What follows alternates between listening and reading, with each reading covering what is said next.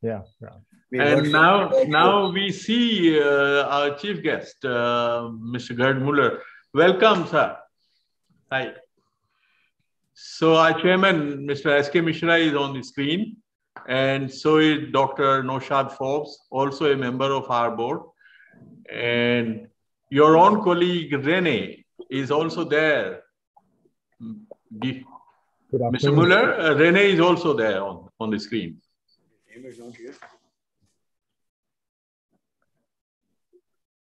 Good afternoon. You started?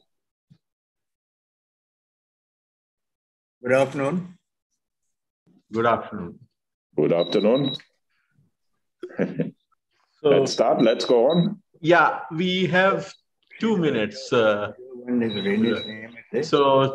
in 2 minutes, we'll be starting. Yeah, it's 2 minutes. We are early. Yes, yes. Correct. So who is with us? Who are the participants? Participants are actually from a cross-section of academics and government policymakers and some businessmen. A very distinguished businessman from India, and Mr. Dr. Naushad Forbes is on the screen.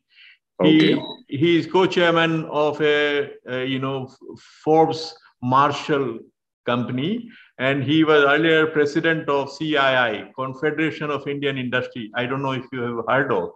It's a major business grouping in India. Yeah, well, okay. Mr. Ambani is participating. Mr. Ambani is too big for us. Correct. Yes.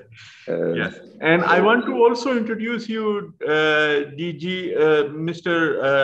Professor V.K. Malhotra. He is member secretary of Indian Council of Social Science Research and also a very distinguished member of our board. He is online also now. Professor Malhotra. Thank you, Nagesh. And good afternoon, Mr. Müller. It's going to be 5 p.m. in India. So now we are it's 5 p.m. So we should start. And I also want to welcome Ms. Sumita Davra, the additional secretary in Ministry of Industry, Ministry of Commerce and Industry. So good evening, everyone. Chairman Mr. Mishra, Mr. Gerd Müller, Director General of UNIDO, Professor V.K. Malhotra, Member Secretary of ICSSR, Ms. Sumita Davra, Additional Secretary in DPIIT in the Ministry of Commerce and Industry in Government of India, Dr. Naushad Forbes, Co-Chairman of Forbes Marshall and a member of ISID board. All the very distinguished friends joining us on Zoom as well as on YouTube platforms. It's a privilege to welcome you to the ISID's 22 or 22nd Foundation Day lecture on industrial strategy for the post-pandemic era. Scaling up the inclusive and sustainable manufacturing transformation. Inclusive and sustainable manufacturing transformation is the critical need of the hour for India at this current juncture as the economy recovers from a once-in-a-century shock of the COVID pandemic. And India is currently moving in a very decisive manner to catch up with the potential of manufacturing with programs like Make in India, Atmanirbhar Bharat, and schemes like production-linked incentives, which I'm sure our panelist, Ms. Sumita Davra, will talk about later. And so in that context, I think it's very timely theme. And I'm sure we will all benefit from the insightful thoughts of DG Müller of UNIDO and other very distinguished speakers this evening. Without any further ado, let me invite our chairman, Mr. S.K. Mishra, to deliver his welcome remarks. Over to you, sir. Good evening, everyone.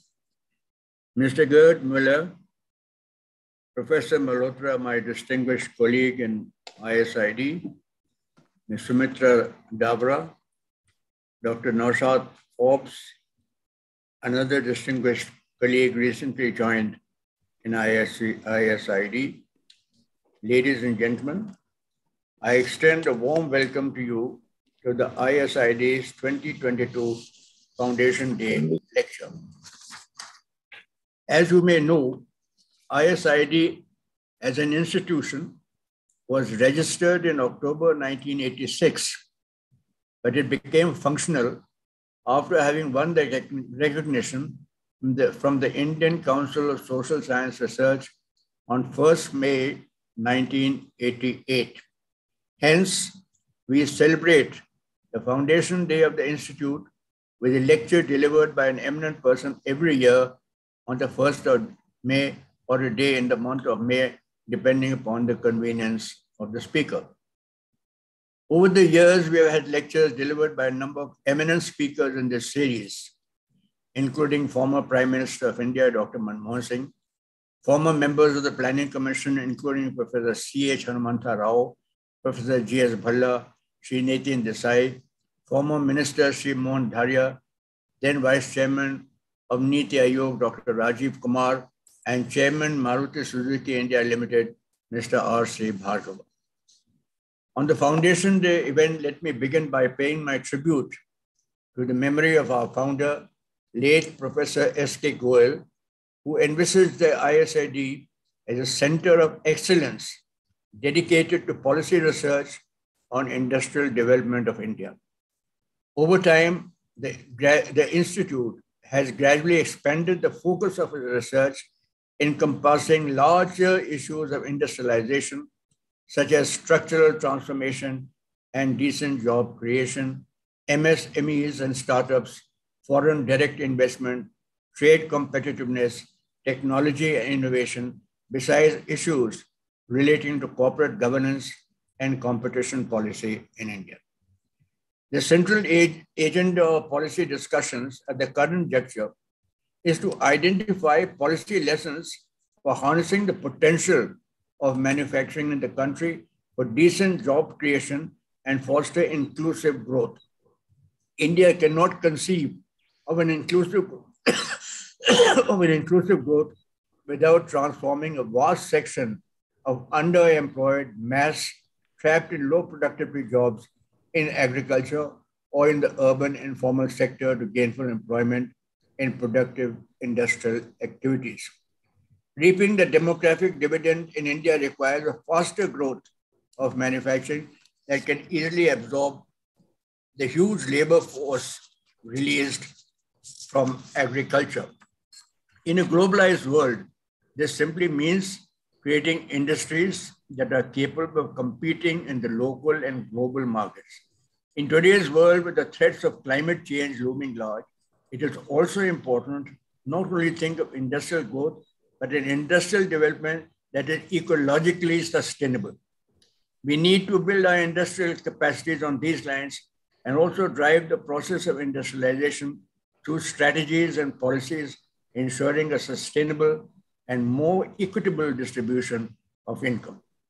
In this context, the theme of today's lecture, namely industrial strategy for the post-pandemic era, scaling of inclusive and sustainable manufacturing transformation, is very timely. We are eager to listen to the views of Mr. Gerd Müller, the Director General of UNIDO, on this theme, whom I have an immense pleasure to welcome. Mr. Müller has had a rich experience in national and multilateral platforms for development, having served as the Federal Minister for Economic Cooperation and Development in the German government and as a member of the European Parliament. In his current role as the Director General at UNIDO, since December 2021, he spearheads the specialized agency of the United Nations that promotes industrial development for poverty reduction, inclusive globalization, and environmental sustainability. I'm sure that DG Müller's insights on tapping the potential of manufacturing around the developing world will be helpful for framing our own industrial strategy as we pursue the Make in India program and seek to foster inclusive and sustainable development. With these few words, I welcome everyone once again. Thank you. Thank you, sir, for setting the tone of today's deliberations. Now, it is my honor to invite Professor V.K. Malhotra, the Member Secretary of ICSSR, to deliver his opening remarks. Professor Malhotra, please.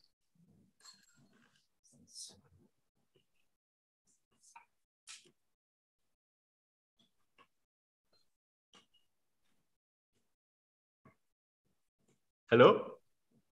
Professor Malhotra was here in a minute ago. I don't know. He just disconnected, sir. Maybe he has lost the connection.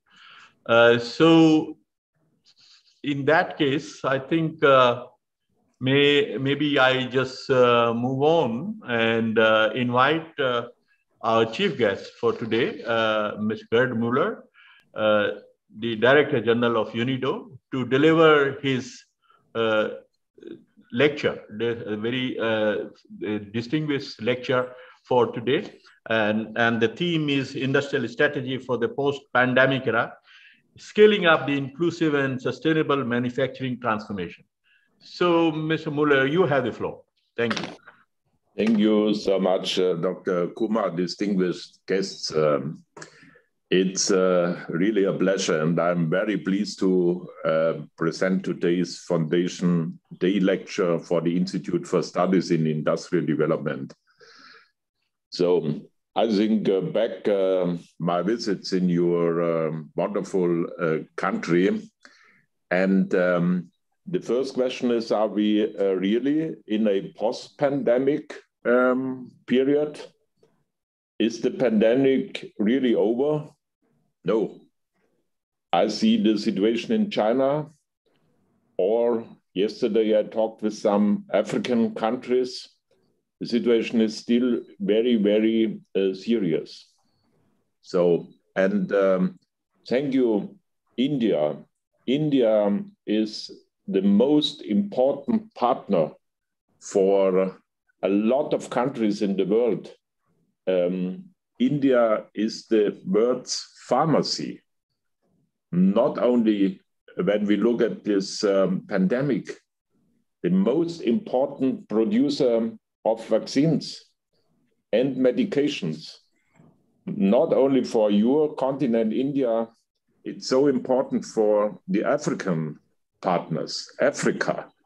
Without vaccines from India, without medications, even for Europe, you are a very, very important partner. And thank you for this as a German DG at the top of UNIDO, the UN Organization for Sustainable Industrial Development.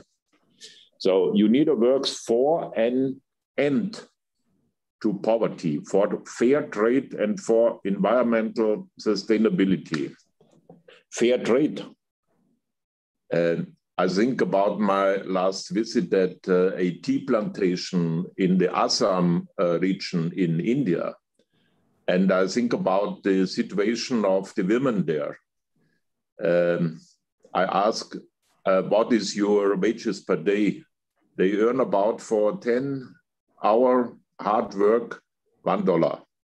So, and then this very prominent tea from your country to Germany or Europe is they will sell it in Vienna for the tenth of the price they pay for the raw resource. And that is not fair trade. That we must change. We need fair value chains. Let me tell this at the beginning. Fairness, a fair world trade market, that is very important. And our goal is to make sure that industrialization works for everyone, not only for the rich one, not only for Ambani and Reliance, the owner of Reliance and other people, you know, of course, for people in the rural areas, the farmers in India. We think and we know about the situation there. So UNIDO advocates evidence-based and forward-looking strategies to scale up and speed sustainable industrial development. Effective cooperation in terms of technologies, business models, financing, and partnership. My motto is progress by innovation. And India is a model. I visited Bangalore. You are a high industrialized country in this area, but I know about the rural areas. And there, the situation is something different. You know that better than me. India has come a long way. It has established a strong and globally significant manufacturing base. India can fuel economic growth and sustain socio-economic progress to achieve the SDGs. We see this in, for example, the Make in India mission and the self-reliance-based pandemic recovery strategy. UNIDO stands at India's side to achieve this vision of a thriving, globally competitive India. Ladies and gentlemen, industrial development progress has stalled because of the COVID-19 poly-pandemic. I call it poly-pandemic. That was not only a health crisis. In the consequence, now we see a hunger crisis in a lot of countries, especially in African countries. ILO prognosed that about 200 million jobs as a consequence of this poly-pandemic were lost. Yesterday, I talked with the ambassador of Peru. Peru was the most affected country. 300,000 people died after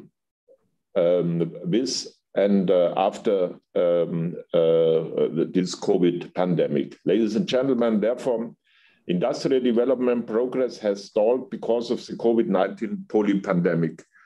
The pandemic disrupted supply chains.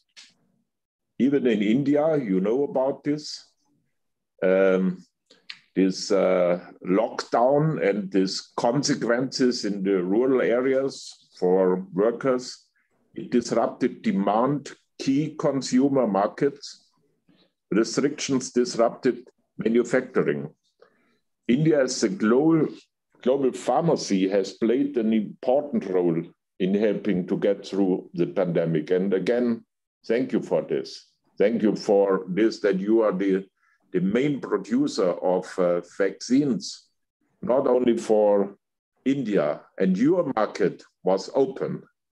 Your market was open for export for African countries. And thank you from my point of view for this.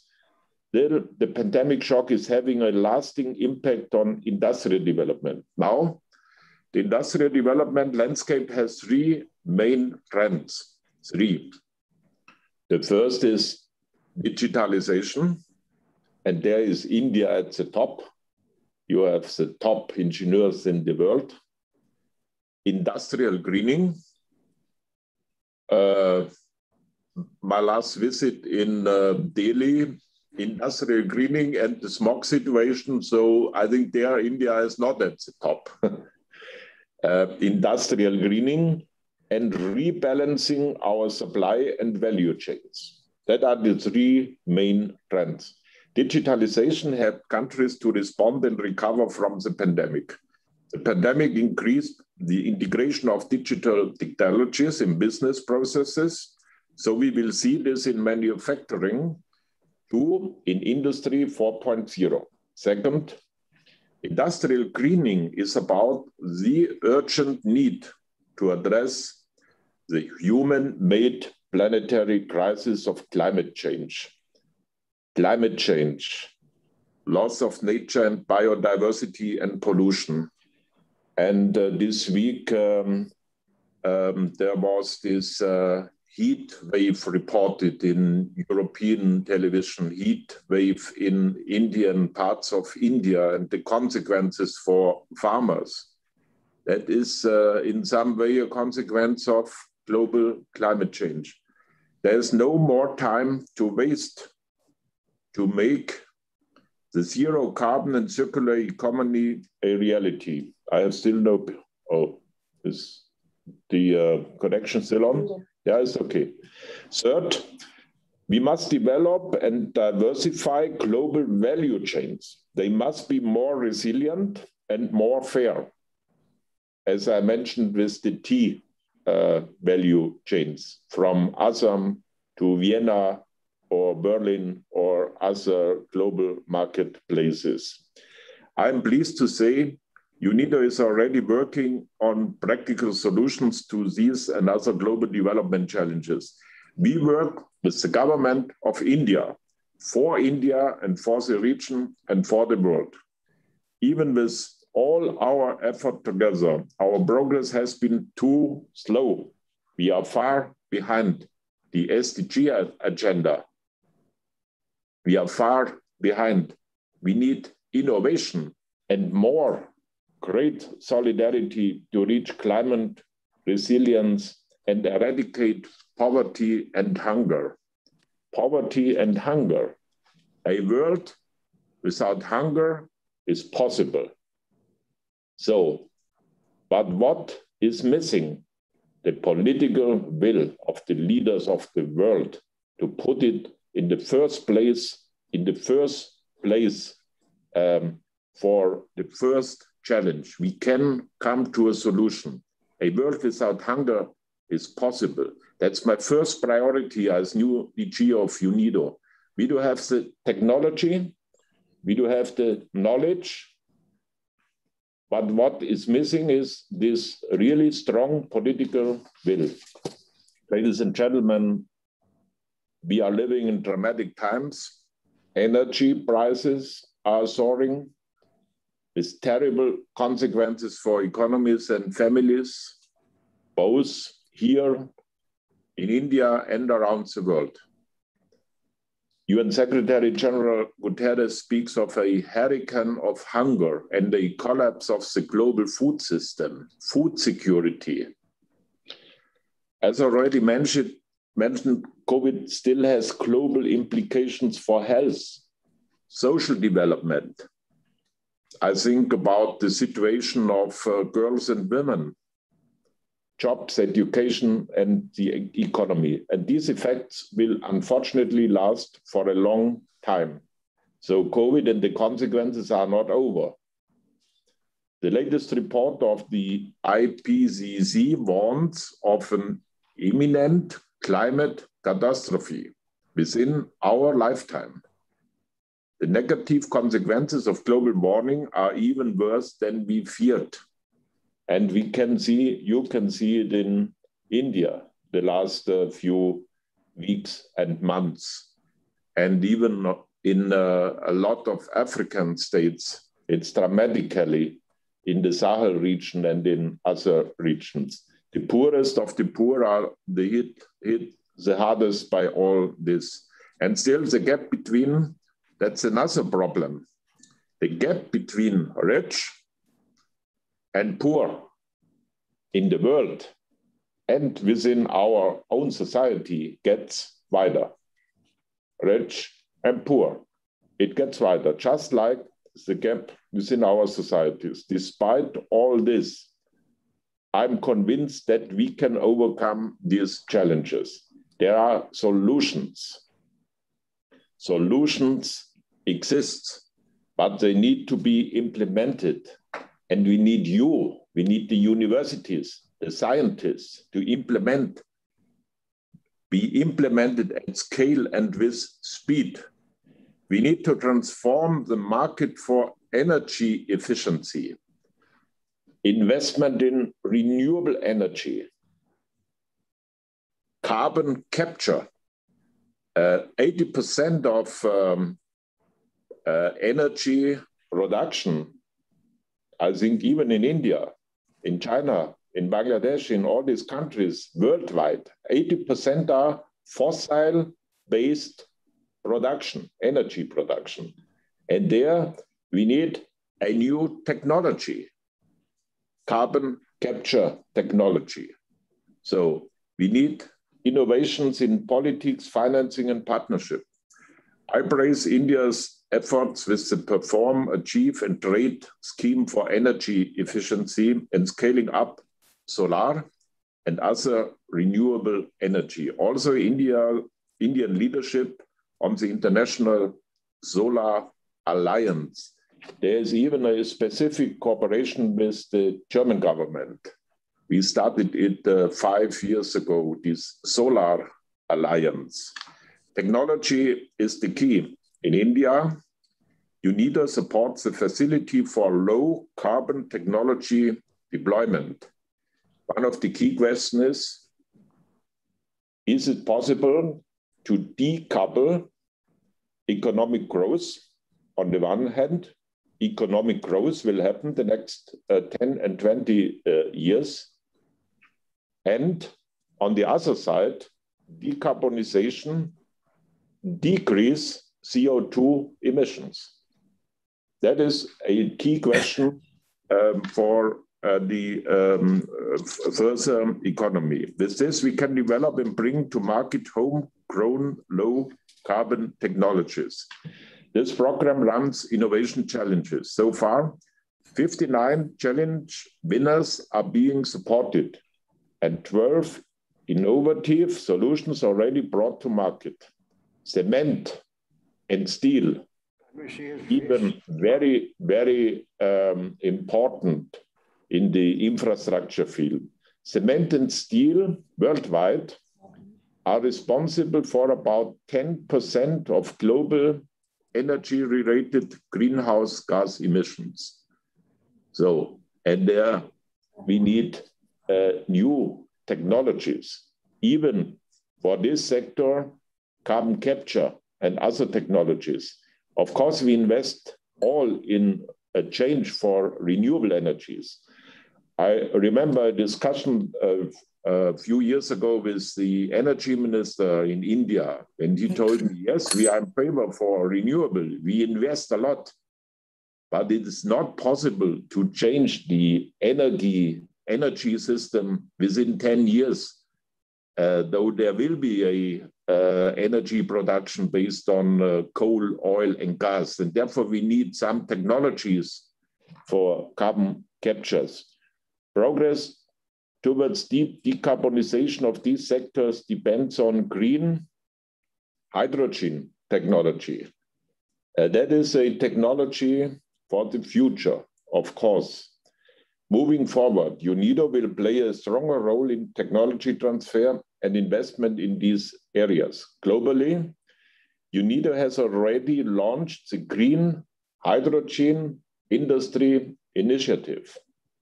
India should and must be our partner in this new energy technology.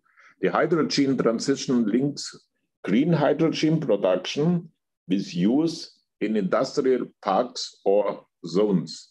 With India's announcement of its green hydrogen mission, UNIDO welcomes further collaboration with India on this transformative program. So UNIDO has also launched the Industrial Decarbonization initiatives to create markets for low or zero carbon cement and steel. Low or zero carbon cement and steel. It's possible. So we do have the solution. My motto is progress by innovation. We can't forbid steel and cement. We need it for infrastructure. But we do have this technology for low or zero carbon cement and steel production. India is already part of this industrial decarbonization initiative, and I look forward to seeing scalable pilot projects in India very soon.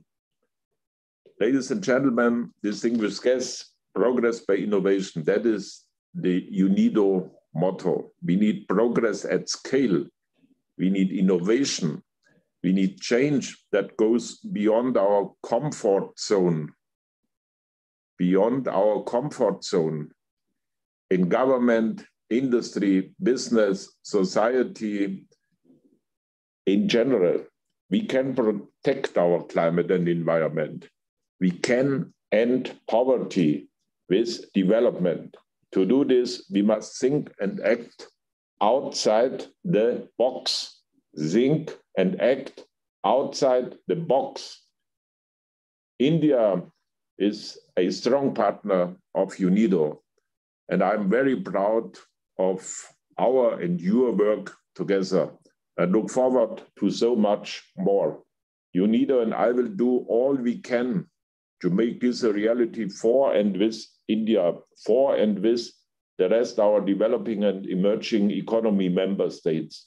I thank you so much having this possibility for speaking and talking with you. Thank you. Thank you very much, Mr. Müller.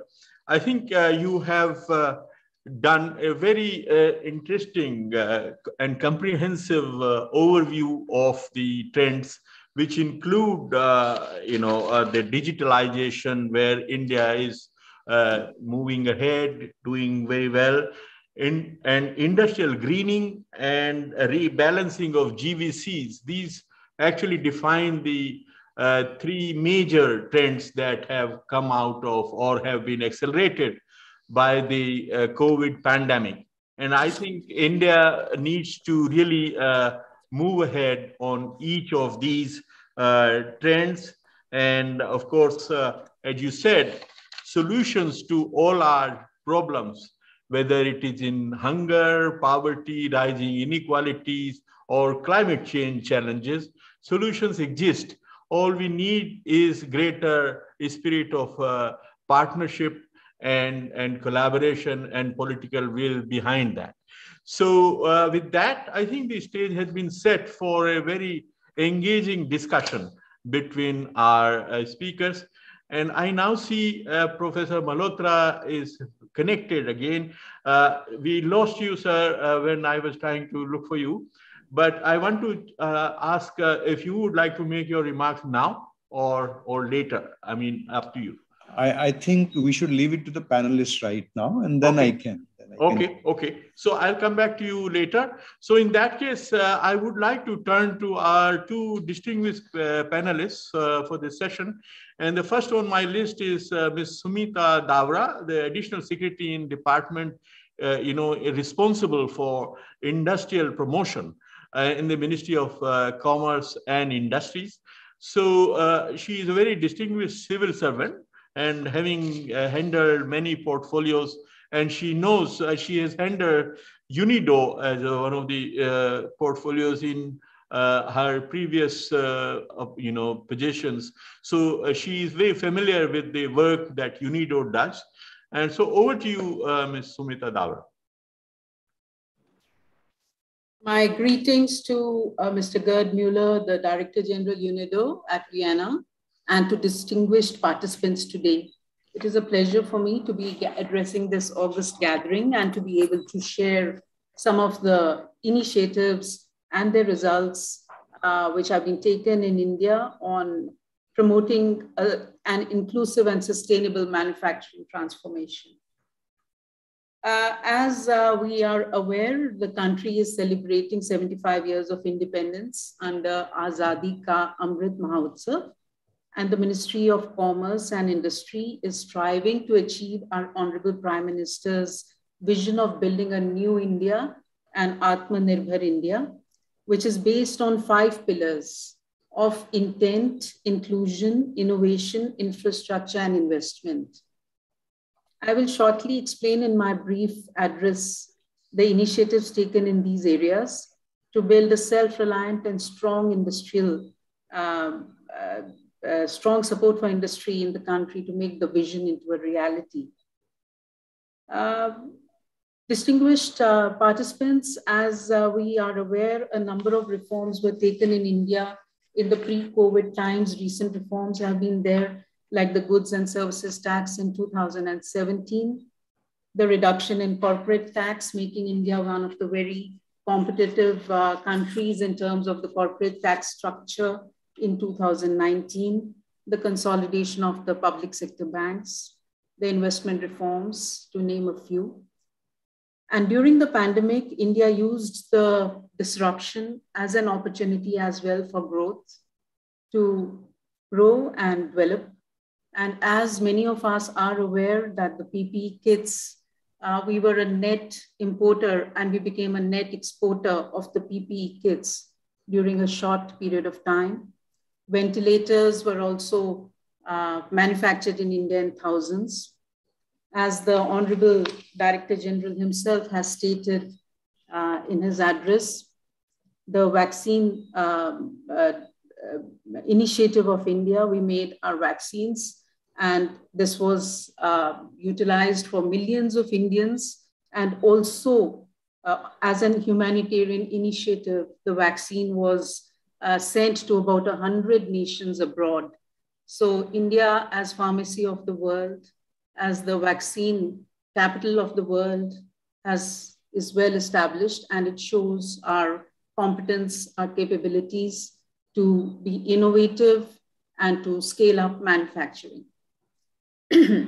Apart from this, in the post-pandemic era, a series of measures have been taken, reform measures which have been related to bringing down cost of doing business, reducing regulatory compliances, making it easier for businesses to come into India. DPIT, that is the Department for Promotion of Industry and Internal Trade, has undertaken a number of these initiatives and supported flagship programs such as the Prime Minister's Gati Shakti to strengthen the infrastructure for industry, Startup India to promote budding startups, Make in India to promote investments in manufacturing, holistic development of domestic products under the One District, One Product initiative. I would now like to draw your attention to some of the recent initiatives which have brought results, such as the National Single Window System. I will be limiting myself to the subjects which I am dealing with. The National Single Window System, which is a one-stop shop for approvals and clearances which are needed by investors, whether it is in Government of India or in the state governments. And the National Single Window System was soft launched in September last year. And already about 5,000 approvals have been granted through the National Single Window System. This agile and change-friendly architecture supports investors from all over the world to get their clearances in a time-bound and transparent manner. Plus, during the COVID, we have set up the empowered group of secretaries to resolve cross-cutting policy issues for investors. And we have also set up the project development cells in all the ministries to handle investors and fast-track investments in the country. The India Industrial Land Bank is a GIS-based portal, a one-stop repository of industrial land bank in the country, which was again launched during the COVID time.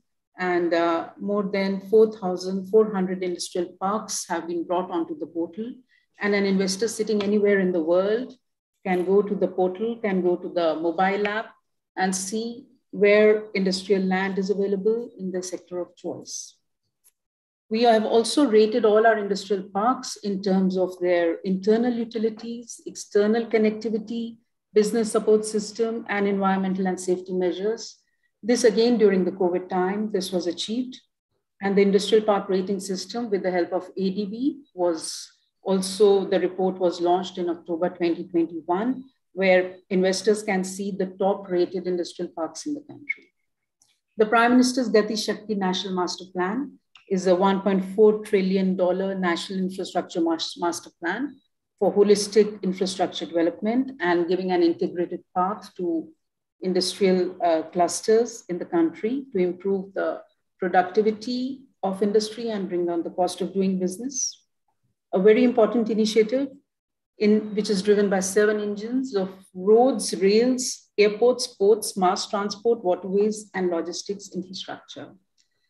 This is becoming a big growth engine for the economy and likely to pick up speed as we go along. A very important initiative taken again during the COVID times is the production-linked incentive scheme. This is a scheme where a government gives incentives for incremental sales from products manufactured in domestic units to encourage localization of manufacturing. And this scheme covers 14 sectors: electronics, pharma, steel, food products, medical devices, telecom, the non-conventional energy resources, to mention a few. And we have an outlay of 26 billion USD for this scheme over a period of 5 years to give an average of 5% incentive on the incremental sales of the industry. Additionally, a $10 billion incentive plan has been introduced by the Government of India under Semicon to promote establishment of fab, display industry, chip in India. And to mention the achievement under the production-linked incentive scheme, the 14 schemes I mentioned earlier, over 550 applications have already been approved under 13 of the 14 schemes, with an expected investment of 27 billion USD and an additional production of $400 billion expected over the next 5 years, and additional jobs of 60 lakh in the next 5 years. All this has been possible due to the recent reforms, the recent initiatives, and the ease of doing business, which has taken India's ranking to, there has been to a spectacular improvement in the doing business report of the World Bank. And like I earlier mentioned, the corporate tax reduction, which brings us on par with many of the Asian and Southeast Asian countries. At the same time, our exercise of reducing and eliminating burdensome compliances, removing redundant laws and provisions, removing overlapping provisions for businesses, digitizing, simplifying processes. This has been the focus of government's process re-engineering for businesses and is expected to take us, scale us, even help in scaling up of the manufacturing transformation at a faster rate. Now, evidence of all these interventions is the increasing foreign direct investment which India has received at record levels. Our highest foreign direct investment to the tune of $84 billion was received in last year, 21-22, which is a 38% jump from 2017-18. The FDI policy has been relaxed. The regulatory barriers have been removed. I've already mentioned a number of interventions in infrastructure. We are one of the most friendly FDI destinations in the world today, and India permits up to 100% FDI in the automatic route in most sectors. We have implemented FDI reforms across sectors such as telecom, defense, insurance, pensions, to name a few of the recent ones, civil aviation, e-commerce activities, and so on. India is expected to be one of the fastest growing economies. And at the moment, it's number one, enjoys the number one rank as the fastest growing G20 economy. Also, number one rank as a smartphone data consumer, second rank in the world in terms of internet users, second rank in the world in terms of global retail index, second rank in the world in terms of global fintech adoption. Third largest startup ecosystem in the world today is in India, and we have more than 100 unicorns which have been recognized. We are the third largest consumer market in the world. We are the third largest energy consumer in the world. We are the third largest economy by PPP in the world today. India is undergoing a transformation. Indian economy is undergoing a transformation at an impressive scale and pace. We have a demographic dividend, our digital growth, and all the other rankings I've just mentioned. We have achieved historic exports last year. We have crossed 670 billion USD in terms of merchandise and services exports in the year 21-22 alone. We had the highest GST, highest goods and services tax collection in the month of April 2022 at 22 billion USD in 1 month alone. That is the pace at which India is growing. That is the pace at which India is transforming. I wish our discussions all the best today, and it's an opportune platform to capture different perspectives and to build partnerships as we go ahead on our path of growth and development. Thank you very much for this opportunity. Thank you, Ms. Davra, for outlining and sharing the initiatives that Government of India under your ministry has taken in the recent times to speed up the manufacturing transformation, inclusive and sustainable manufacturing transformation of the country. And I think some of the schemes that you have, talked about have really shown results. PLI, for instance, and the kind of opportunities that are coming up are for everyone to see. And there is a global recognition of India's, rising or emerging prospects. The Economist magazine last week carried a full issue focused on India rising and all that. So I think there is a sense of optimism all around the world about the Indian economy doing very well in the challenges that are around us. Now, with that perspective, let me turn to our next distinguished panelist for today. That is Dr. Naushad Forbes, who, as I earlier mentioned, is a very prominent industrialist and businessman, but also an academic. Or he might be more modest to accept that, but he has been writing regularly, and recently he has come out with a very well, read and talked about book, The Challenge and Promise, or Promise and Challenge. Maybe there is a flyer on his background. So I'm sure Naushad will share some insights which he has gathered as a businessman, and also what he has talked about in his book. So over to you, Naushad. Thank you. Thank you very much, Nagesh, and good evening, good afternoon, ladies and gentlemen. Great pleasure to be with you today. I'm going to keep my comments focused around the topic that we have this evening.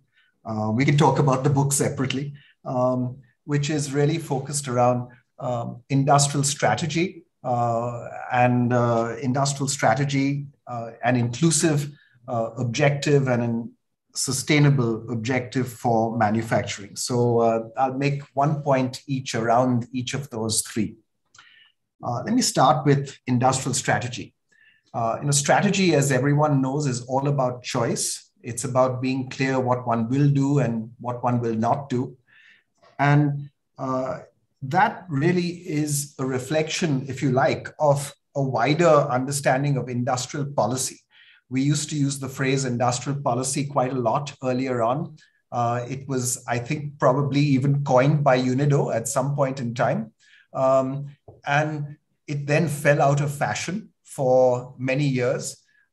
Is making a little bit of a comeback now, but it, I think, still has essential meaning for us in many countries.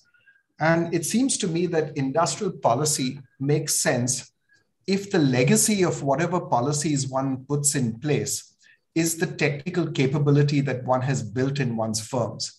In other words, too often, when industrial policy has focused on production, when industrial policy has focused on indigenization, for example, as the sole objective or as the prime objective, the net effect has been a relatively uncompetitive industrial structure. But where the industrial policy has focused on building technical capability, where it has focused on building long-run competitive capability, which comes from that technical capability, it has ended up being a more effective and successful intervention. And the suggestion that I would make is that the PLI scheme, the production linked incentive scheme that Ms. Sumita Davra spoke about just now, that scheme will have will be successful and will be seen to be successful if the legacy of that scheme is not production, but is instead the ability to compete in those areas in the long run. And that ability to compete in the long run has to be an ability to compete when the incentives run out in 5 years' time, and when protection runs out, which I hope will also be in 5 years' time for those items, such that one can compete then with zero tariffs in each of these areas. And that will only be possible if firms use this 5-year period and these incentives to build a solid technical base. If they use it to develop R&D capabilities that can actually lead then to long-run industrial competitiveness, because that has to be at the heart of industrial policy. That has to be at the heart of any objective of fostering industrial development in a country through using policy instruments. Second point related to that, a few numbers. Indian industry invests about 0.3% of GDP in in-house R&D. The world average is 1.5%. In other words, Indian industry needs to scale its investment in in-house R&D by a factor of 5 to match international levels. That's a real objective. It's up to Indian industry. We do not need incentives for that. It's up to Indian industry to scale its investments in in-house R&D by a factor of 5 to match international levels. If we do that, it will address many of these concerns. It will lead to the kind of development of long-run capabilities that we need in our firms to be competitive on a permanent basis. Let me move on to the next two topics. On having inclusive manufacturing as a major objective. And I think the points that were made earlier on by Mr. Gerd Müller are very well taken. They come actually from creating good, well-paid jobs by the million. That's the number one way in which we will actually have inclusive growth as a country. I would argue, and many others have argued, that our biggest single missed development opportunity in India is having a much smaller footprint of labor-intensive manufacturing than most countries at our level of development.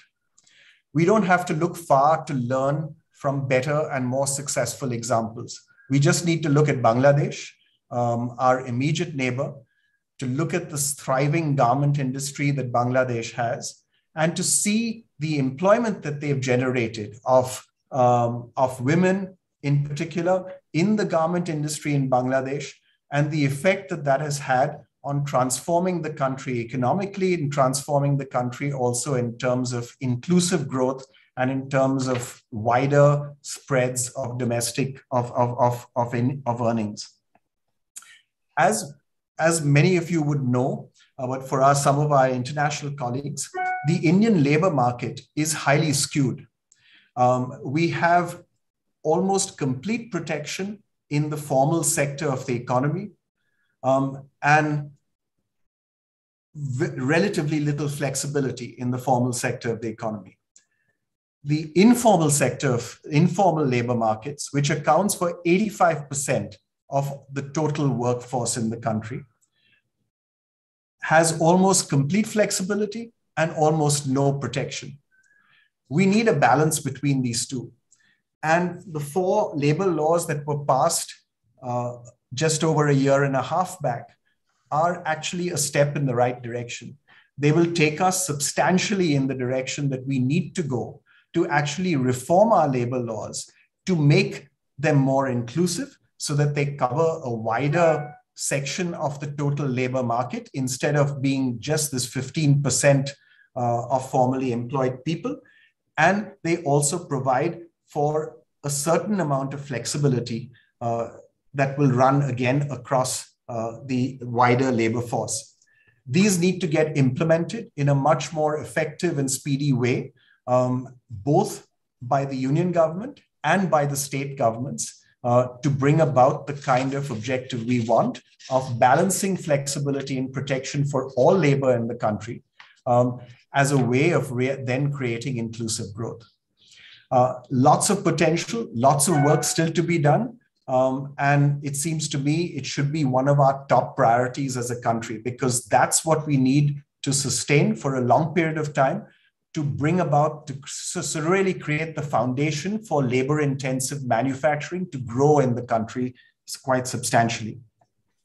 But for it to really grow, we also need to make up for mindsets that exist in Indian industry that are, if you ask me, anti-large-scale labor employment. For whatever reasons, because of the last 50-some years of history, most Indian industrialists do not believe that employing more people is a way to be successful. They see instead that employing fewer people, investing in capital-intensive manufacturing is actually the way to be successful. It's counter to our factor markets. It's counter to what we need as a country.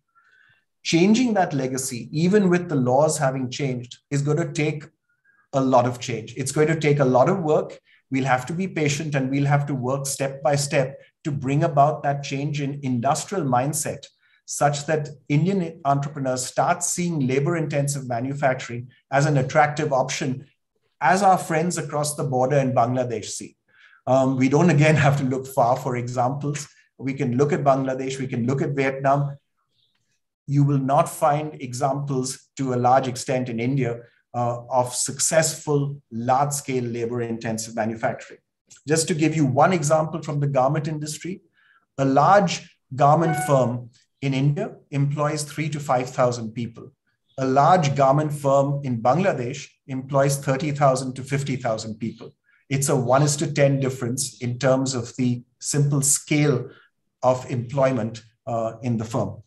That's what we need to see as our destination. And I think the more we can do to work in an effective way at long-term attractiveness of labor-intensive manufacturing, the more we will include in our own economic growth story and our own industrial growth story. It's probably our single biggest both missed opportunity and our single biggest industrial opportunity going forward. The third point and the last point is on sustainable manufacturing. Clearly, there's a significant role for industrial strategy in, for example, demonstration projects for new technology. This is done widely around the world, including, I think, quite effectively in India. But I think I'd like to come back to the point that was made again by Mr. Gerd Müller earlier on. The key is implementation. That how do you actually implement in an effective, simple, powerful way the adoption of the right sustainable manufacturing technologies that already exist.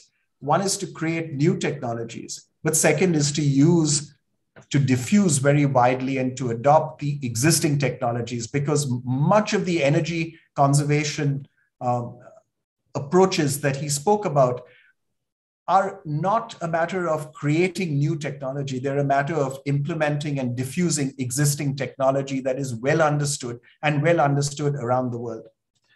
So it seems to me that the most effective, simple way of bringing about a real move in the area of sustainable manufacturing is through a serious carbon tax. A carbon tax that maybe starts at around $25 a ton.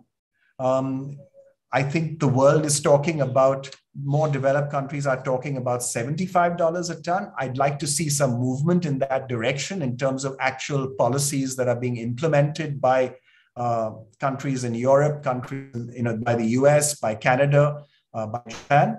But I think it's in India's interest to actually enact legislation to bring about something like a $25 a ton carbon tax to begin with. And then it can rise over the years. It's the most effective way of ensuring a whole series of things happens. It's the way of ensuring that energy conservation technologies are adopted.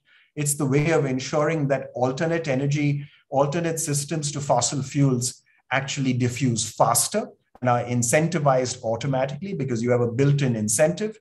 it's the way of actually ensuring that, for example, some of our most inefficient and polluting coal-fired power plants are more quickly phased out, because all of that would be addressed through something like a serious carbon tax.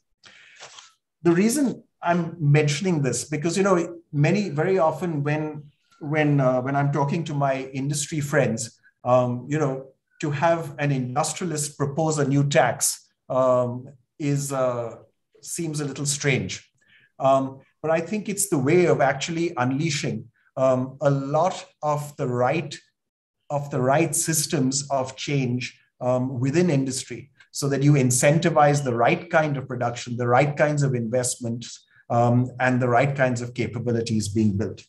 So to close then, I think that kind of a package of really thinking through the role of technical capability in anything that we do that has to do with industrial policy and industrial strategy, that the objective is not production, but it's the creation of technical capabilities as a long-run legacy that will lead to long-run competitiveness for firms. Second, that we look at inclusive growth primarily from the lens of employment creation in labor-intensive manufacturing as our biggest single missed opportunity in India so far, and our biggest single long-term opportunity over the next decades.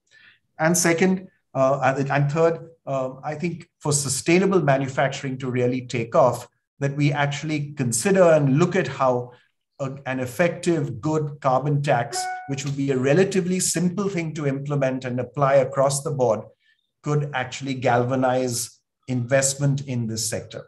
I'll stop there. Thanks. Thank you very much, Naushad. We expected nothing less from you. This, I think, three very powerful points, that industrial strategy, when it leads to building up of a long-term competitiveness, is the one which is likely to be most successful. The inclusive development agenda or inclusive manufacturing really needs to harness the potential of labor-intensive manufacturing. And I think it is very brave and courageous of Naushad to say that the mindset of industrialists or business people needs to change. And then finally, your point about sustainable manufacturing, and I think advocating for a carbon tax could be the way forward to nudge the businesses and all other stakeholders to move towards more sustainable business practices. I think very well made, very powerful points on the agenda of this session. So with that, I must move on, and I want to check with Professor Malhotra if he wants to come in now or towards the end to make the final concluding remark. So Professor Malhotra? Professor Nagesh, I mean, as per your convenience, in fact, at this stage. Okay. I'll go with that. Okay. So in that case, let us collect some, I can throw the session open now and see who wants to come in the discussion, and invite Professor Malhotra at the end for giving his closing remarks. So is that fine, Professor Malhotra? That's fine with me. Okay, excellent. So with this, number of very solid statements made, from government side, from the industrialists or business or academic side, and then a UNIDO perspective articulated by DG Müller. Incidentally, DG Müller had to leave for another engagement, but his deputy is here with us. He's Mr. Hiroshi Kuniyoshi, the managing director in DG's office, and his deputy. So he will be handling questions on behalf of DG Müller. So I want to now throw the floor open, and any questions, please raise hands. And then I would invite, everyone who is raising hand. Yeah, so I see a hand raised by Mr. Ajay Shankar. the former Industry Secretary of India. So, Mr. Shankar, you have the floor. My question is to Naushad. What are the specific things that government could consider doing which would make Indian entrepreneurs comfortable with labor and entering into labor-intensive manufacturing? And a related question would be, what is it that government or what policy instruments could be used to attract FDI into labor-intensive manufacturing? Because you look at the whole spectrum covered under PLI, they're all good things, but certainly labor generation or employment generation is not at the core of all that has been covered. So any thoughts on that? And I mean, others can also answer. And the other question is that since we haven't yet succeeded in manufacturing, so do we have an opportunity to leapfrog into green manufacturing, into the circular economy, and therefore emerge in 10, 15 years as a slightly better center for manufacturing? Because we are green, we use less carbon intensive electricity or carbon free electricity and so on and so forth.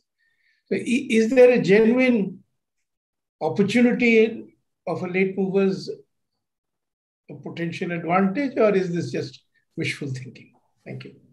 Thank you, Mr. Shankar. I see some more hands on the screen, so I want to first collect all the questions before coming to the speakers. So I see the hand raised by Dr. Nityananda. Nityananda is a Director of Council for Social Development, and he has recently published a book on industrial policy and performance in India. So Nitya, you have the floor. Thank you, Dr. Nagesh. It was a very interesting discussion from UNIDO head to,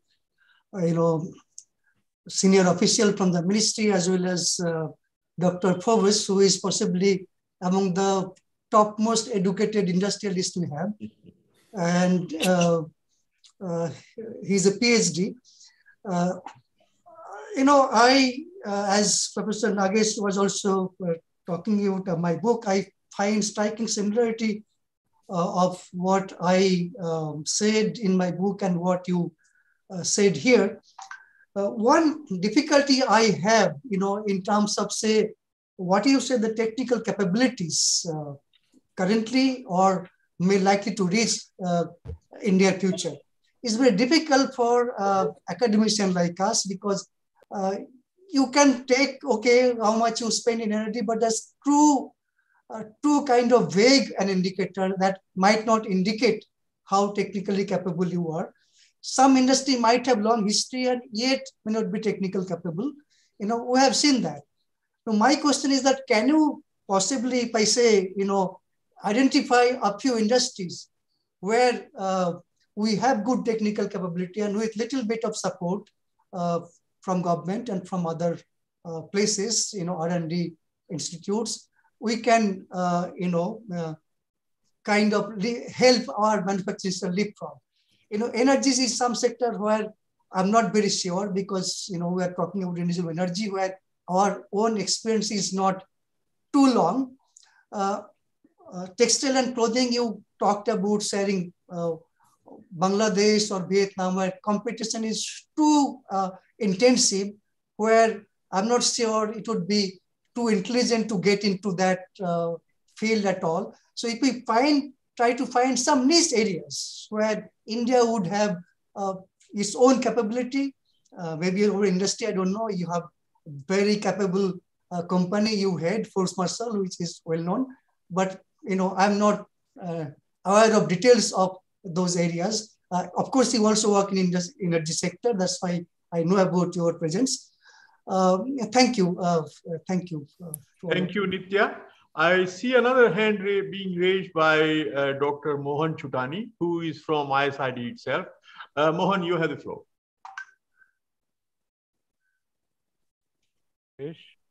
Am I audible? Yes. Okay, thank you. It was a very interesting discussion on industrialization of India. especially post-COVID. I congratulate all the panelists for having raised the specific issues that challenge India's industrialization. However, my immediate question is to Dr. Naushad Forbes. As a student of economics, I am specifically referring to your second point of inclusive, growth through, labor-intensive,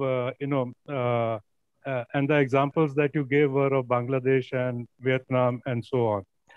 However, we as students of economics have been under the impression that there is a trade-off between labor-intensive technology and capital-intensive technology in terms of productivity. So that is the mindset with which our industrialists also work around. So, what solution you would like to give to come around this mindset? Because the solution that you or the suggestion that you have provided is very good, because that is ultimately going to have an inclusive, development that India has been wanting for a long time and has not so far been able to overcome that barrier. So I would end there, and thank you very much. Thank you, Mohan. Now, I see a hand being raised by Satyaki Roy, again, my colleague at ISID. Over to you, Satyaki. Oh, this is also a question to Dr. Naushad Forbes. The two points, very interesting points that you raised. One is that we should look for a more labor-intensive kind of industrialization. So my question is that in this global scenario, having China has reached a much larger scale of production and the unit cost is much lower. So is it possible to become a second China in manufacturing? This question was raised earlier also by many people, that do we have that option? The second is related to the question of technology, when you suggested that it is basically to focus on technology and technological capabilities, which will increase our productive capabilities in the longer run. Now, my question is that in case of India, if you see that in manufacturing, the capital intensity has increased very sharply. You also mentioned in your presentation. And is there any choice of technology for industrialists, in the sense that when you are facing a global competition, the competition is also in the domestic market? So when you are competing with frontier technologies, is it possible to hold back this technological growth and have a labor-intensive kind of industrialization? Thank you, Satyaki. I see that Mr. Narendra Reddy, member of ISID board, is trying to raise her hand. So, Mr. Reddy, you have the floor. Thank you, Dr. Nagesh. Dr. Müller suggested out-of-the-box solutions. So as one of the out-of-the-box, I propose, you see, the trend of industrialization in India is towards urbanization, very much in urbanization. When I visited Japan 50 years back, the ancillary industry is all centered in villages, rural areas. This is not happening in India. So this will solve a problem of many subsequent problems of centralization. So we have to decentralize the industrial development and attach to that decentralized energy development. Decentralized energy development using the solar energy, and local areas will build up a big solar plant and connect it to the decentralized industry. This may help a new trend that might promote some employment as well as development in the other areas. Thank you. Thank you, Mr. Reddy. I now have on the screen Dr. Sanjay Malik raising his hand. Again, a colleague from ISID. Over to you, Sanjay. Yeah, thank you, sir. My question is to Dr. Naushad Forbes. Sir, it is with respect to your second point about the inclusive industrialization in India, that you have suggested that industrialists should change their mindset to focus on labor-intensive manufacturing, basically focusing on the textile and garment industry. But I have a little, I am difficulty in accepting that idea. That my question is somewhat going with Satyaki sir. He has already raised this question, but I'm repeating, but little bit different way. So my question that now India is striving for Industry 4 technology, especially robotic technology. And the second thing is that the price of robot is declining. It is in declining mode. So, but maybe 10 year or 5 year down the line, robot price will come down further. In that situation, given the price of robot is declining, so will it be profitable? Will it incentivize the entrepreneur to go in, investing this labor-intensive manufacturing like, textile manufacturing? That is my question to you, sir. Thank you. Thank you. So I think we have got some very interesting questions. Most of them addressed to Naushad as expected. So I want to now turn to the speakers, and Naushad, you have maximum questions, so you might begin. Sure. And then I will invite Kuniyoshi-san from DG's office to respond or add to any of the points that he would like to make. So over to you, Naushad. Thank you. Thank you, and thank you for the great questions. I think three of the questions were really around labor-intensive manufacturing. So I'll kind of combine them, maybe. The first thing is, I think the point that was made that, listen, do you have the scope to choose technology? The choice of technique, it's a classic. It was, I think it was one of the things that won Amartya Sen the Nobel Prize in economics, right? I mean, the whole choice of technique thesis and so on. And is it possible really in industry? And it's an extremely well-placed question. Let me give you the answers I see it. I don't know whether choice of technology and choice of technique is indeed possible within an industry. What is possible, though, is to choose more labor-intensive industries. So it's a sectoral choice, if you ask me, rather than a choice of what technique you use. And if one simply chooses garments and footwear, these still tend to be highly labor-intensive sectors. Wherever in the world they are. I mean, people might talk about new technologies where you have, robots that literally weld garments together instead of sewing them and so on. But as of today, that's not how the world's garments get produced. The way the world's garments get produced as of today, and for the foreseeable years ahead, the next 5-10 years ahead, is that the bulk of the garments in the world are going to be produced using pretty labor-intensive technologies. So picking those sectors, working on those sectors, and fostering and making sure one has a successful and thriving and growing garment and footwear industry means that one will have a successful labor-intensive manufacturing industry. That's the argument that I'm making. So I think it's an industry sectoral choice rather than a choice of technology choice.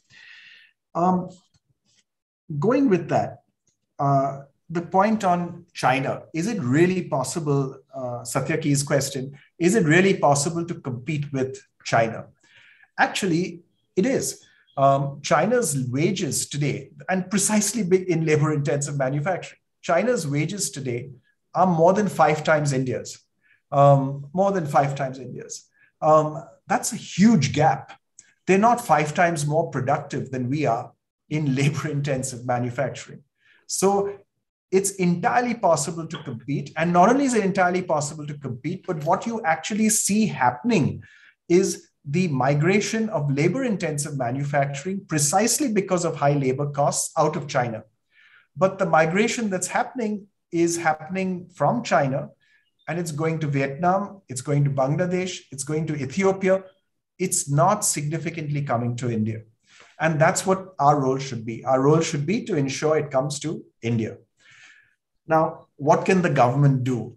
My friend Ajay's perfect question, right? What can the government do?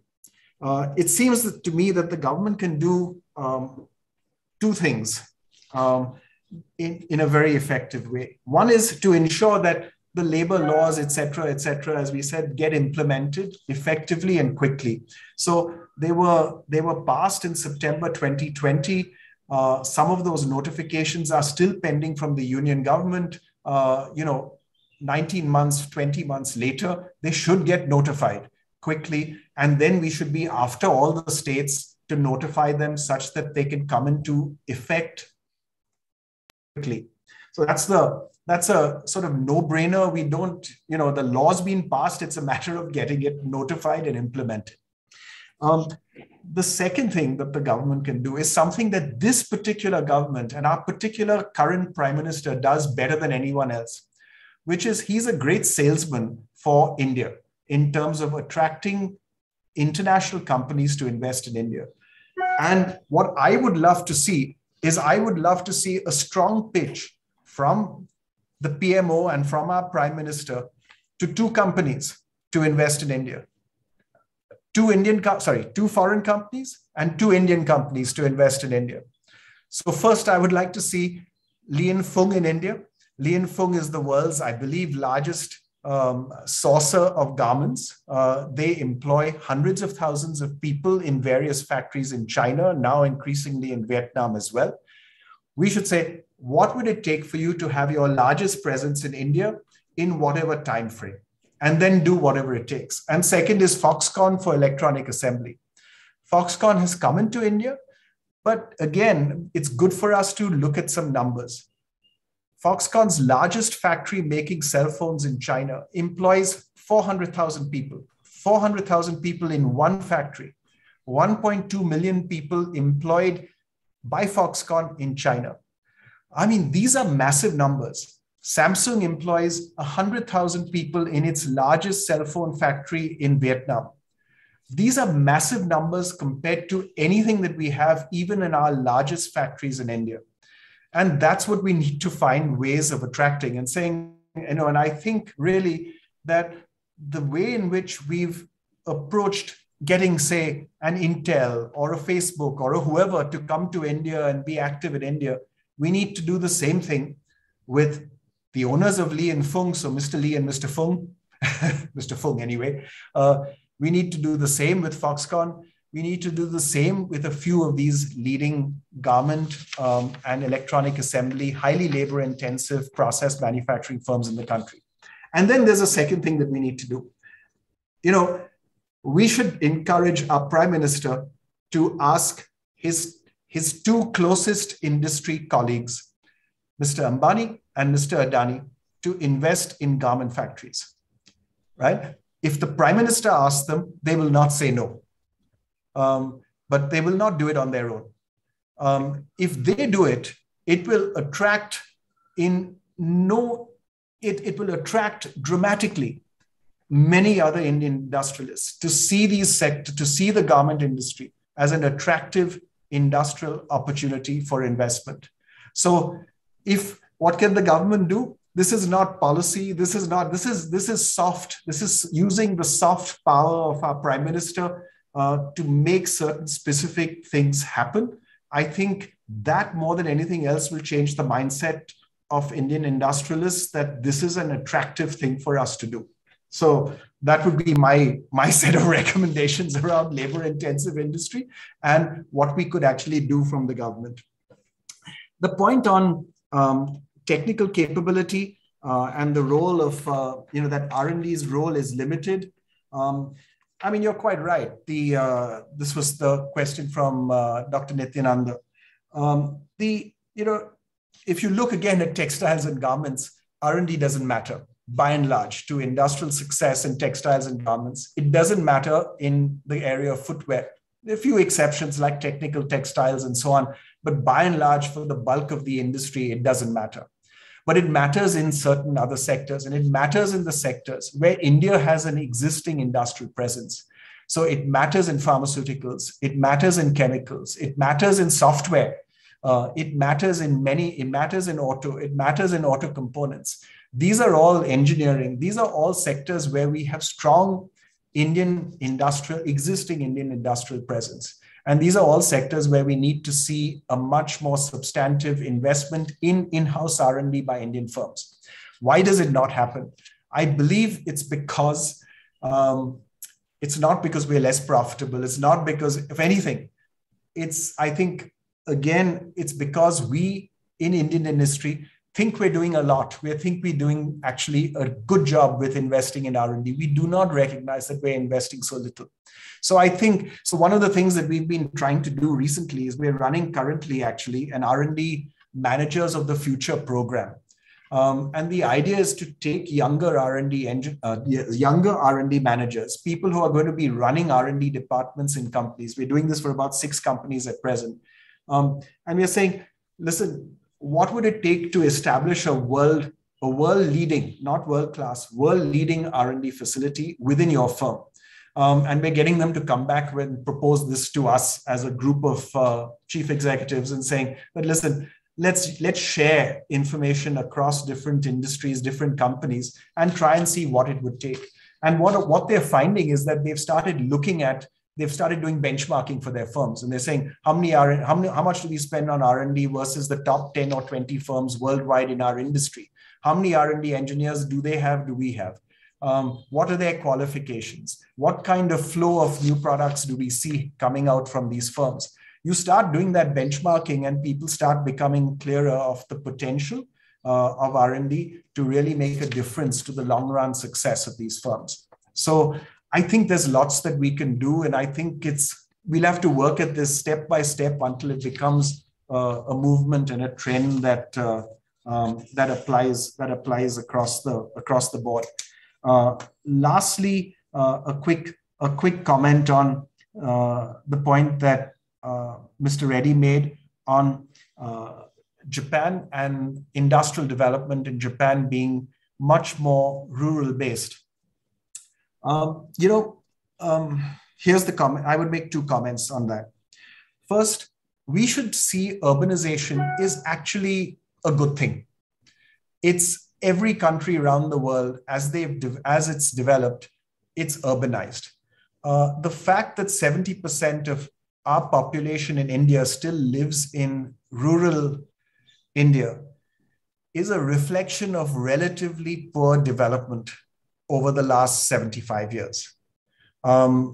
We should see a more rapid urbanization as actually a good thing, because urban agglomerations tend to be more productive. Exactly the point that you made. Now, the question is, why could Japan achieve high productivity, very high productivity, with a much greater degree of rural industrialization? And it did achieve it. But their main, by the way, my understanding is that their main objective to achieve it was something called the bullet train. What they tried to do was to destroy distance, to destroy the amount of time that it took for people to get from 100 kilometers out of Tokyo, for example, or out of Osaka or whatever, into Tokyo or Osaka. The fact that you can go to Nagoya in 40 minutes or whatever it is what transformed the economy of Nagoya and tied it into the Tokyo economy so dramatically. And I think that's what we should think about too, that how do we actually reduce the cost of doing business 50 kilometers outside of our cities and 100 kilometers outside of our cities? Because if we do, then we can have very productive enterprises located 50 and 100 kilometers out. And it'll be a much more productive development pattern. So I take your point very much. I think it's a very good way for us to think about it. But we should think about things like the bullet train, not as technology that, rich people like me will use to get from Bombay to Ahmedabad, but instead we should think of bullet trains as a way of bringing rural India into much closer contact with urban India, and then letting that dispersed development happen in a much more efficient and faster way. That would be my last comment. Thank you very much, Naushad, for very scintillating responses. I think you have clarified many of the things which earlier came up in your remarks. Now, I see a couple of hands being raised on the screen. So before I invite Mr. Kuniyoshi, maybe I invite the two gentlemen raising hands. One is Rene van Berkel from UNIDO regional office in India, and other is Manish Agarwal. So Rene, please go ahead. Yeah, sorry, I raised my hand because I wanted to also respond a little bit from the UNIDO side on some of the comments being made, and sorry for my colleague Hiroshi maybe stepping in front of him. But I just wanted to make a few observations, also respond to some of the questions. So I think Sumita Daura was really speaking about creating investment-friendly conditions to grasp industrial opportunities. So it's the role of government is to facilitate, and that is really done by looking at approval so that you can put plans into action, looking at how finance can flow and infrastructure. And as you referred also to this industrial park rating scheme, and that's very much also the work that UNIDO also contributed to, is this international work on industrial parks, turning special economic zones into innovation and manufacturing hubs. And that is kind of really a trust.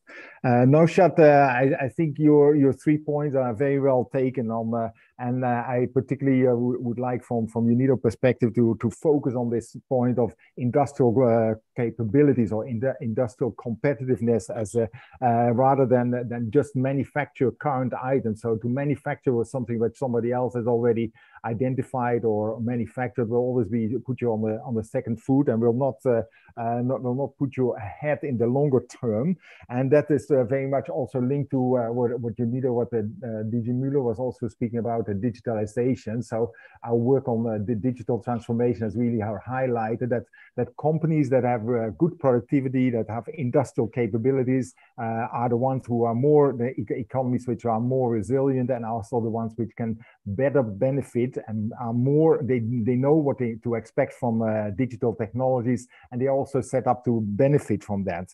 And the challenge for India, as we see, is then that we have a large segment of the small and medium enterprise. I leave out the micro enterprises where perhaps the level of productivity, the level of manufacturing competitiveness, manufacturing capabilities is maybe lagging behind, and that is dragging maybe industrial performance also for the larger companies somewhat behind.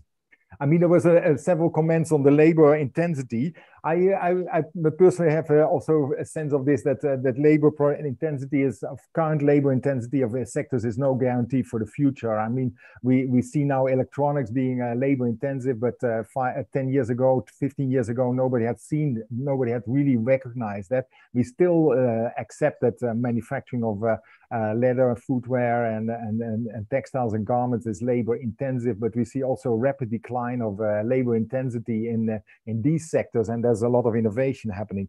I would not like to think in this framework of can India be the second China? I would say, why can't India be the first India, and focus more on the own capabilities, where are already strengths, and that is in pharmaceuticals, in chemicals, in automotive, basic metals, and software.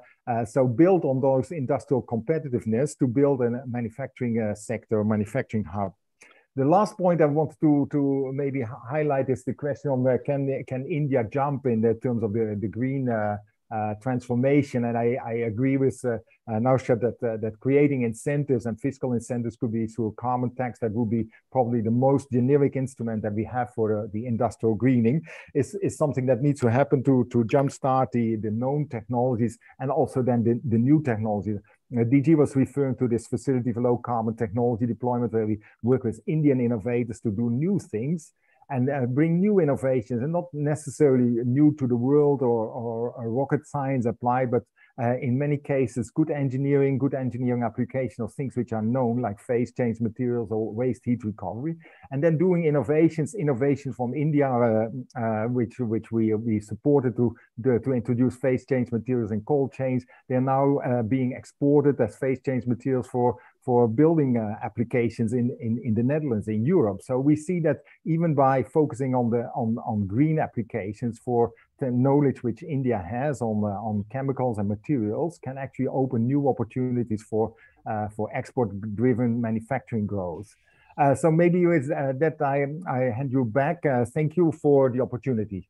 Thank you, Rene. Mr. Manish Agarwal, you have to be very quick because we have really run out of time. Okay, sir. Thank you for such a interesting and engaging discussion. My name is Manish Agarwal. I am working with the Institution of Engineers India. Earlier, I was with the Quality Council of India, QCI, which is an autonomous body under the DIPP, Ministry of Commerce and Industry. So actually, my question goes to Mr. Naushad. Actually, he suggested that India can also levy a carbon tax, or you can say green tax on the industry to nudge them into adopting green, clean technology, which doesn't affect the climate. And so basically, what I want to say is that already QCI is running a scheme, PM Modi's brainchild, Z, zero defect, zero effect, which means that manufacturing zero defect products, quality products which have zero negative effect on environment friendly products. So it is for the MSME industry. So QCI is running a Z, zero defect, zero effect certification scheme for the MSME industry. So basically, the discussion is about the promoting sustainable industrial development in India. So my question is that already the Indian industry, manufacturing companies, they are suffering due to the prolonged COVID-19 pandemic for last 2.5 years or more, and still its after effects are continuing. So will it be feasible to levy such a tax, carbon tax or green tax, what is being suggested? Because already the government of India is having a system Manish, of incentives and incentives in place to for industry to adopt clean technology. So that is my question to Mr. Maybe a polluting industry like chemical industry is the maybe defaulter industry, because they are chemical industry is supposed to be the most. You are very clear. Thank you, Manish. Thank you. Naushad, you want to quickly respond to his one sentence, just one sentence, because I want to actually hear Professor Malhotra. So just the one sentence would be that I'm not suggesting that we should impose the carbon tax tomorrow, right? But we can certainly, and especially not on the back of very rapidly rising oil prices. So the oil prices that have risen really rapidly have been a very good shock, actually, in the last 2 months. And that is having the right effect in terms of getting industry to invest in the right kinds of energy saving programs and so on. I would wait maybe 6 months or a year and for the right time, and then bring the tax in. So but I'll stop there. Thank you, Naushad. Now I turn to Mr. Kuniyoshi-san from UNIDO. Of course, your colleague from Delhi has already responded and made a number of remarks on behalf of UNIDO. But if you want to add anything to what Rene had just said, please feel free. Thank you for the opportunity. And I really enjoyed the discussions. And as you already suggested, that our Director General presented his views rather extensively. And also our UNIDO representative in Delhi, Rene van Bakel, already made interventions. So basically, from my side, nothing to add. I just wanted to repeat that our cooperation history with India is quite long and strong. And we are quite active in India now. And also with the new Director General, Gerd Müller, of course, we will keep the UNIDO's mission, inclusive and sustainable industry development, but with little different priorities, which Gerd Müller already explained. And we are looking forward to working together and also discussing like today. And our focal point will be our representative, Rene Van Bakel. Thank you. Thank you for the opportunity. Thank you, Kunioshi-san. And we really look forward to very intensive and much more invigorated partnership with UNIDO going forward in the context of inclusive and sustainable industrialization of India. Thank you very much. So now I turn to Professor Malhotra, the Member Secretary of Indian Council of Social Science Research, to deliver his closing remarks. Over to you, Professor Malhotra. Thank you, Professor Kumar. It was indeed wonderful listening to all such people, in fact, who have been contributing at their level in policy making. They have been interacting with the policy makers all across the world. My compliment should go to ISID also. That institute has, under your leadership, taken the lead to organize such a discussion on industrial strategy for the post-pandemic era, scaling up the inclusive and sustainable manufacturing transformation. In fact, I felt on this occasion that Institute for Studies in Industrial Development became almost synonymous to inclusive and sustainable industrial development on this platform. So this rhyming of the names, in fact, that gave us a sense that we are talking about inclusive and sustainable industrial development at ISID. And it definitely raises a very pertinent point that in days to come, ISID can definitely take a lead in such inclusive and sustainable aspect of industrial development. And I think this is where UNIDO and ISID could collaborate also a little more intensively. Of course, number of new ideas have emerged in these discussions today. Mr. Gerd Müller talked about digitalization, green industry, and rebalancing of global value chain. Number of new initiatives taken by the government of India were in fact talked about by Ms. Sumita Davra. And Naushad did raise, in fact, number of points which must have, and these did invite, let's say, many questions. I understand that questions always remain unsettled because it takes very long period of time to discuss all these issues in detail. But few of the points that he very pertinently made, and which I find very interesting, are that industry should be offering something from its side, even as tax packages. So this was a wonderful point, and that definitely makes sense at this platform because the fact that many issues during COVID period or even post-COVID period are coming up, which relate to profiteering by industry. So I think that is a very, very strong point. Secondly, in India, we know that researchers, investment on researchers, they have been lagging far behind. We invest less than 0.7% of our GDP on research and development activity. And the share of the industry far lesser than what it happens to be there in many advanced countries. We know there are countries like Israel and South Korea, which are investing more than 4 to 4.5% of GDPs on research and development activities itself. So it's a very strong point. I think we suffer from somewhere this feeling that perhaps investment in researchers are not all that profitable, which perhaps direct production is at this stage in the country. And I think it needs to be slightly much more researched in, and thereafter only India would definitely be moving towards. NEP 2020 could be definitely a path setter in this direction, which talks about taking this investment from 0.7% to initially 1.1 or 1.2%, and then over a period of 15 to 20 years, taking it further to more than 2% of GDP.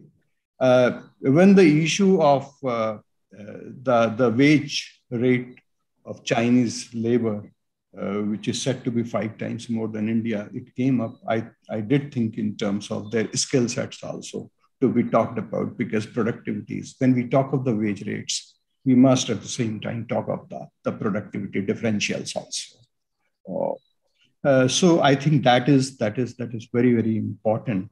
What I understand when I go through the UNIDO's 4 enabling functions, which are about technical cooperation, analytical and research functions and policy advisory services, and normative functions and standard and quality related activities, and convening and partnership for knowledge transfer, networking, and industrial cooperation. I think this is where the scope for the collaborative activities between institutes like ISID or ICSSR or any developmental institutions or the policymakers at any stage of their careers, in fact, exists. And this is where the second issue in particular, analytical and research functions and policy advisory services. This is, I would propose, that where more engagements in days to come can take place. With these remarks, I know the job of moderator is more difficult in such panel discussions, who to start with and who and where to stop somebody saying one's point, in fact. But Professor Nagesh Kumar has done it wonderfully well, and his own understanding of the industry and his credentials in industry-related research definitely has helped him handling it a little more. But of course, as I said, any intellectual discussion, more than it reaches its fruition and completion, it remains unsettled for the next time.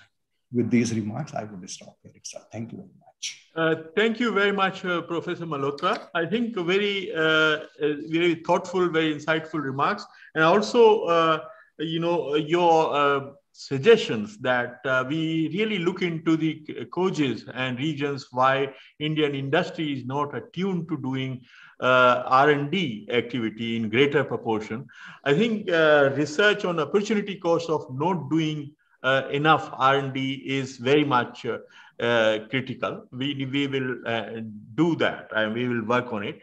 And you driving us to greater engagement on these policy issues on industrial strategy and working closely with the UNIDO colleagues is certainly very well taken, and we will really engage all different stakeholders within the government, within the multilateral system like UNIDO, and business people, industrialists like our friend Naushad.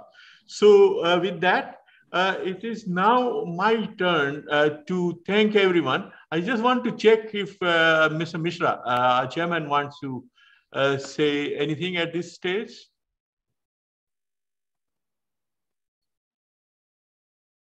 Sir, you are muted.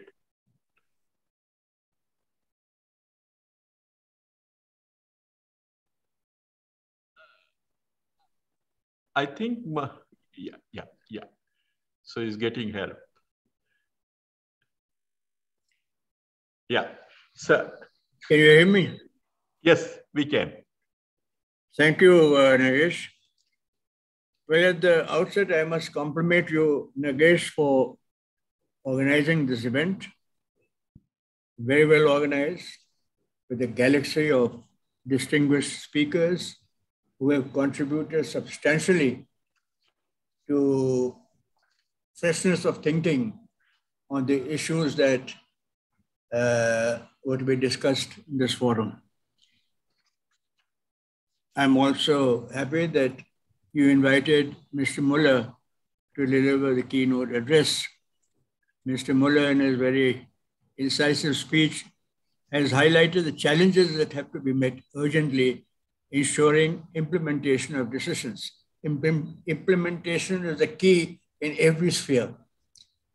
Now, he has referred to the need for focusing on rural development, raising of incomes, necessitating out-of-box thinking, innovative approach to problems, development of new technologies, challenges arising of global warming, need to focus on industrial greening, and problems relating to food security. These are all very vital issues which need considerable thinking and action. Dr. Naushad's brought a great freshness of thinking, and I'm glad he raised this question of labor-intensive thing. I have myself been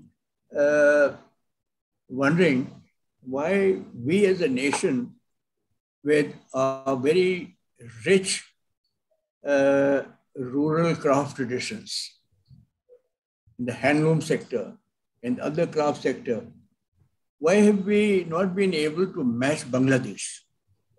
And I think what Naushad Sahab has raised the issue of labor intensive. When he talks of labor intensive, it is not to the exclusion of those areas where we have strengths. We continue with them. It's not that we give those up. And I think that it will make a huge difference to employment, generating further employment. And I think his approach is very sound in getting two outstanding companies on board and getting the two biggest industries over here. If they are involved, it'll have a catalytic effect on the others. And imagine, I think we can match Bangladesh, we can match China. So we continue with what we are doing, but bring in new investors, even existing leaders of the industry, they also get into the sector. And where most of these activities are centered in the rural areas, makes it a difference to the economy of the rural sector. The point that he has raised, I think it has not occurred to anybody because there are more critics about the bullet train. I mean, it never struck me, and this is a new angle to it and a very positive thinking, that because of the bullet train, it has brought urbanization, a rural thing to the urban sector, and brought them closer. And that is the biggest advantage. And what he has said, it should not be confined to Bombay, Ahmedabad. It should be a linkage with the rural sector. That is an important element. Also, I think there is need, and in every country, China is doing it, Japan is doing it in a big way, the need for R&D, strengthening R&D. We must put in more funds in R&D. One point that Ajay Shankar has raised is very relevant. We should ask and decide what is it that we expect from the government. Also analyze what has the government done so far. What are the measures they've done? To what extent they have achieved the results that they were designed to achieve? And if not, why not? What needs to be done to ensure better results? What needs to be done to bring about better implementation? I think ISID can play a role in that. ISID can set up a task force to look into these things, to also see about the implementation of decisions taken by government and act as advisory role to the government, telling them that these are the areas that need to be looked into. These are the reasons why the policy enunciated has not worked or is not producing the results. And whether there is need for change of policy or modification of policy. I think these are some of the thoughts that occurred to me. And once again, I compliment you. I compliment all the speakers, Professor Malhotra, Naushad, the DG and his representatives, representative from the Government of India, and all the participants from the audience. So thank you once again and good luck. Thank you very much, sir. I think you have really picked up some very important points that came up in the discussion. I felt like, this discussion that we started nearly 2 hours ago could continue forever. And it's just so engaging and rich. And for that, I think we are all indebted to the DG Müller, and I would request Kuniyoshi-san, his deputy, to carry our, expression of gratitude to him. And of course, we will remain in touch with the UNIDO headquarters and also with the regional office based in Delhi. Our distinguished panelists, both Ms. Davra and Dr. Forbes, added very rich insights from their respective, sort of sectors or sides. One from the government and policy making, and the other the practitioners' insights, very rich indeed. And Professor Malhotra, bringing very interesting insights from his, the role as a, sort of, promoter of research in the country, social science and economic research in the country, and his advice on how do we take it forward, from this discussion. So all of this was very interesting and useful discussion. And so we are very grateful to all of you and all the participants who asked engaging questions, and, to the chairman himself driving this discussion. So thank you very much indeed. We are like every good thing, it has to come to an end, but we will continue with this kind of engagement with all of you. Thank you very much. Thank you, Nagesh. Thank you.